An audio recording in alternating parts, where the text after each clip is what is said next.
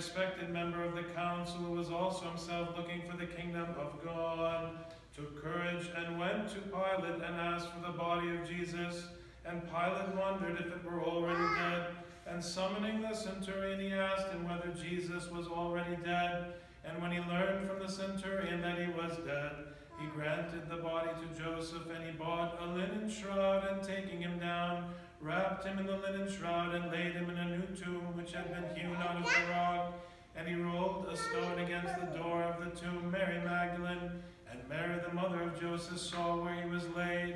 And when the Sabbath was past, Mary Magdalene and Mary the mother of James and Salome bought spices so that they might go and anoint him. And very early in the morning on the first day of the week, they came to the tomb at the rising of the sun. And they were saying to one another, "Who will roll away the stone for us from the door of the tomb?"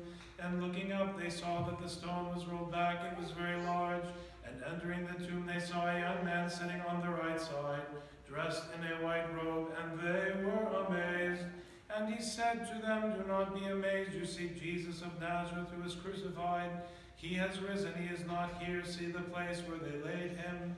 But go and tell his disciples and Peter that he is going before you to Galilee, where there you will see him as he told you."